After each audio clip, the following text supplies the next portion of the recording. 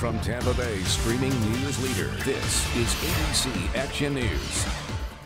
Well, today we are expecting some scattered thunderstorms. Your full weather forecast with Greg D is coming up. Good morning, I'm James Tully. Here are your ABC Action News headlines on this Wednesday morning. First up, Crime Stoppers now increasing the reward for information that leads to an arrest in a Pasco County home invasion. That reward now at $5,000, and deputies are looking for this Nissan truck. This is a blurry photograph here, but it is the best clue that they have. Back in June, they say someone attacked an elderly man in his home north of Hudson, then stole his truck. If you know anything about what happened, obviously give him a call. 5 dogs are in quarantine after attacking a poodle so badly the injuries required surgery. Brian Choate was walking his dog named Kuro in Seminole Heights last week. That's when Animal Control says 5 dogs broke free from their owner and attacked. A neighbor stopped them by using pepper spray. Now, Brian's now warning others to be really prepared when you go out for a walk. Do not just leave your house with man's best friend, a leash, and a plastic bag.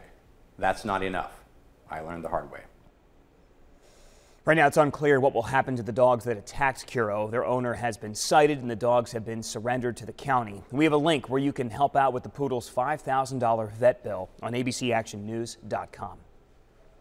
A man in Clearwater facing charges accused of punching a bus driver. Investigators say that Charles Brown Jr. punched the Pinellas County Transit driver 3 times in the arm last Thursday. The bus was stopped.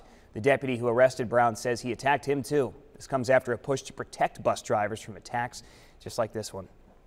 Neighbors in Martin County are seeing more of this. Land crabs, more than they've ever seen before. The crabs are crawling around on streets, sidewalks, and also around homes. Some drivers say running over them does this, gives them flat tires. The spawning season for the land crab started in late June. Crab mating and the migrating season runs until November, usually peaking in October, so they're going to see a lot more of that most likely. Our back-to-school drive now underway. ABC Action News teaming up with Hudson's Furniture and Perkins Restaurants to double the donations that you make. We have a list of drop-off sites on abcactionnews.com, so check it out. All right, Greg, how are we looking storm-wise today? Looking like morning storms again, James, for some of you along the coast. Hello, everybody. Good morning. As we start off the day in the upper 70s to around 80, temperatures climb through the upper 80s to near 90. Rain coverage highest midday to the early afternoon, maybe 40 to 60% around Tampa. Then for the late afternoon, like we've seen the last couple of days, all the activity shifts to the east out towards Hardy, DeSoto, Highlands, and eastern Polk County. You can always get the latest hour-by-hour forecast for wherever you are in the Bay Area by downloading the ABC Action News app on your smartphone.